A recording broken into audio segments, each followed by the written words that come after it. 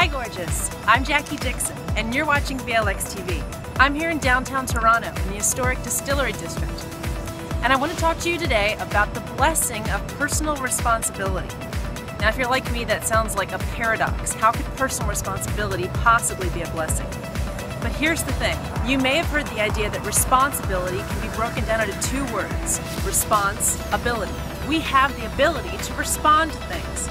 So even when life isn't necessarily going our way, we have the power to choose our response, and that can make a huge difference in our overall quality of life and in what we're able to accomplish. But there's another side of this, because personal responsibility doesn't just have to do with our ability to respond. It also has to do with our ability to act. Now there's a lot in the Bible about the importance of us taking action. Of course, there's also a lot in there about being still and waiting on the Lord's timing and letting Him fight for us. Now I think those are both important, but they're simply for different times of our lives. And how do we know when God wants us to take action and when He wants us to wait on Him? We spend enough personal time in prayer with Him that He can speak to us and give us that overall sense. But I think there's a little bit of a problem in that many of us, I think, are often always waiting on God. And we don't realize how much He wants us to take action to bring His purposes about. When I was starting this company, I had the dream of it for many, many years. But it took me a while to take action. And part of that was because I really felt God was kind of going to do it for me. And that was me waiting on Him and being in His will.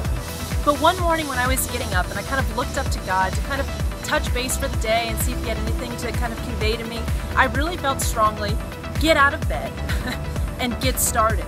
And I was honestly surprised. I thought really He was going to lay out the red carpet and just do the work for me. But it hit me very strongly. That's when I realized that we are co-creators with God. And if we're going to make something happen that is His will for us, we need to get up and do it. Now there's so much in the Bible that tells us to act and to take initiative and that God will follow through, but we have to get started. From knock and the door will be open to you. Seek and you shall find. Ask and you shall receive. All of those start with commands to begin the action. We take the initiative and He follows up. Now why is this such an amazing thing? Because having the ability to act, whether to respond well or to take initiative and start something we know we're called to, gives us tremendous power. Now I think often that can be terribly scary, and that's one of the reasons why we don't start. We sabotage ourselves, because if we don't ever start, we feel that we can't ever fail. But that holds us back from so many possibilities and often from our biggest calling. So I want to encourage you to figure out one or two things that you think or suspect that God may be calling you to and take action. Another fear I think we have is that we think we could head out in the wrong direction. But if you surrender your life to God and offer your efforts to Him, He will detour you and guide you as you go. But you do need to begin. So whatever that may be, whether it's taking better care of your body, whether maybe it's starting a business, maybe it's just cleaning your home, maybe like me, it's just getting out of bed and getting started on what you already know you're supposed to be doing. Don't underestimate the incredible role that God has allowed you to play in bringing His calling for you about.